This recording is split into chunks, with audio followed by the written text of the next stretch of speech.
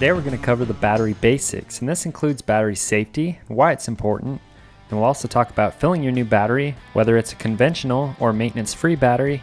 Then after it's been filled, we'll also talk about properly charging your battery for the first time so you can get the most life out of it. This video will apply to all types of PowerSport batteries, so conventional and lead acid, maintenance-free and AGM, and also lithium batteries. If you need any help or information on deciding which battery is the best option for you, please refer to our battery types breakdown video. Alright, so as I mentioned, we're going to start with battery safety. So first and foremost, it's important that you read and follow any instructions or safety information provided with or on your battery. Safety glasses and protective gloves are required whenever you're working with the battery. You should clean up any acid spills immediately using water and baking soda to neutralize the battery acid. Keep in mind, battery acid is toxic and can cause harm or injury if it gets anywhere it's not supposed to be. Make sure your work area is clean and well ventilated. The gases produced from batteries charging or discharging are potentially flammable and explosive, so take the necessary steps to avoid causing injury or damage. So now we're going to go over the proper way to fill a battery. We're going to start with the conventional battery. As you open up the box, you'll find the instructions and the vent hose, along with the battery terminal nuts. After that, we'll remove the battery and the acid pack from the box. From there, we'll go ahead and remove the acid pack from the plastic packaging, and then you'll notice that your kit came with two different sized hoses. The shorter one's going to be used for filling the battery, and the longer one's used for the vent hose. On a conventional battery, it's important that you remove the cap from the vent system on the battery before filling it with acid. And after we've done that, we're going to go ahead and hook up this vent hose to the spout. Your motorcycle or ATV might already have a vent hose routed on the machine, so you can go ahead and hook that up when you install the battery. And now the battery is ready to be filled. To prepare the acid pack, you'll notice that on one side it has a cap. This is just used for the manufacturer to fill the pack with acid. We're going to be using the spout on the other side to fill the actual battery. So the first thing we're going to do is remove the cap to each cell. Keep in mind some of these will be threaded into the battery top, but as you can see, these ones just pulled out.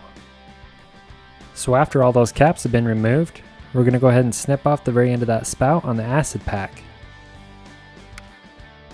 And then we'll go ahead and slide that short hose into place to help us with filling the battery. So to fill the battery, just slide that hose into one of the cell openings, and then you'll lightly squeeze the acid pack to squirt the acid into the cell. We're just going to fill it to the upper level line and then move to the next cell. And we're just going to repeat those same steps until all the cells in the battery are filled. You'll notice that the levels in each cell may slightly drop as the acid seeps in through the plates and the air bubbles are removed. Just go ahead and continue to add acid where it's needed to fill each cell, making sure each level is at or just below the upper level line on the battery. You should have plenty of acid to do this. It's a good idea to lightly tap the sides of the battery to make sure any air bubbles between the plates are removed. And then when your levels are all correct, go ahead and install your cell caps. If your battery uses threaded caps, make sure you only finger tighten these and avoid using pliers or a screwdriver. After that, we can go ahead and clean off any spill acid with a rag or water and baking soda. Then this battery is ready to charge. Before we discuss charging methods, we're going to go ahead and demonstrate the proper way to fill a maintenance-free battery. So after we open the box, we're going to find the instructions, along with the battery hardware. And also inside that little baggie, you'll find a little push pin, and we'll talk about what this is for a little later. After that, we can go ahead and pull our acid pack out, and you'll see that this is a pre-measured individual cell pack. This will be specific to this battery.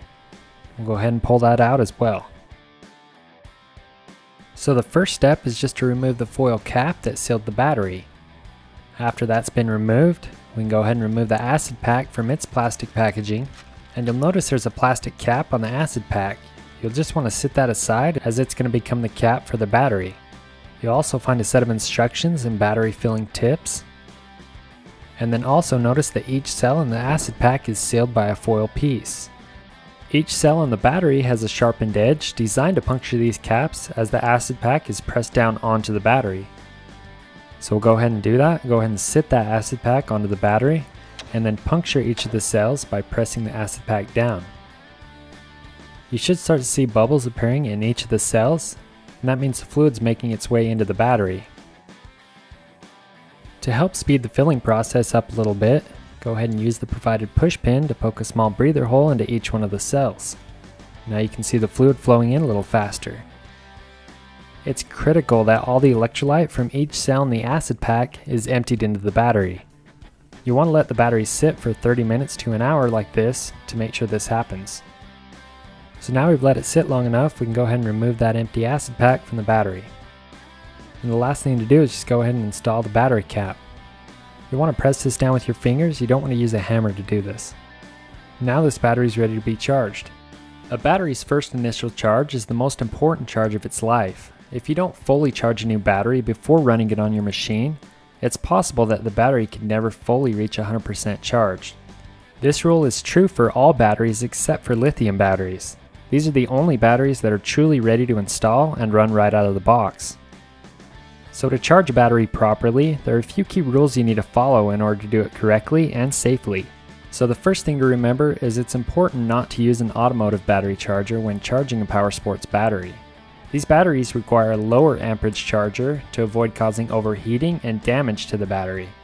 To figure out what amperage your battery is supposed to be charged at, go ahead and divide its amp hour rating by 10. For example, if you have a 14 amp hour rated battery, that divided by 10 would be 1.4, so therefore it should be charged at 1.4 amps. A motorcycle battery or other smaller battery should never be charged at anything higher than 3 amps. Here we have just a couple of the many battery charger options available on our website, www.rockymountainatvmc.com. This one's the Deltran Battery Tender Junior, and this one's the Tusk 1.5 amp battery charger with auto shutoff. For this battery, we're going to go ahead and use the Tusk battery charger. So just go ahead and connect it to the battery, and you can see the red light comes on, indicating the battery is being charged. It's important to monitor your battery during charging, and if the battery becomes warm to touch, go ahead and remove it from the charger by first shutting the charger off, and then removing the connectors from the terminals to avoid causing any sparks. Let the battery cool off, and after it does, you can continue charging it. For the conventional lead acid type batteries, anytime you're charging this type of battery, you need to watch the electrolyte levels. If it falls under the specified level in any one of the cells, you need to use only distilled water to bring the level back up to the correct height. So after a few hours, the light's going to turn green, indicating the battery is now fully charged, and the charger will then automatically shut off. Having a battery undercharged can harm the battery and shorten its life. The same goes for overcharging a battery. If you're using one of the smart chargers, such as the Deltran Battery Tender, after the battery has reached 100% charge, the tender moves into float mode and then holds the battery at full charge without overcharging it. If the battery drops below 100%, the tender will then kick on and bring the battery back up to 100%. For more information on battery chargers and properly maintaining your battery, you can refer to our battery maintenance video. So now your new battery is fully charged and ready to be installed onto your machine. It's a good idea to apply some grease or terminal coating to prevent any corrosion on your terminals. Again, if you have a conventional or lead acid type battery, make sure your vent hose is correctly routed and isn't pinched or kinked anywhere, and then you're ready to ride. If you have any questions about which battery is best for your application or how to properly activate your new battery, please feel free to give us a call at 1-800-336-5437. Rocky Mountain ATVMC carries a wide variety of batteries to power all your needs. Thanks for watching.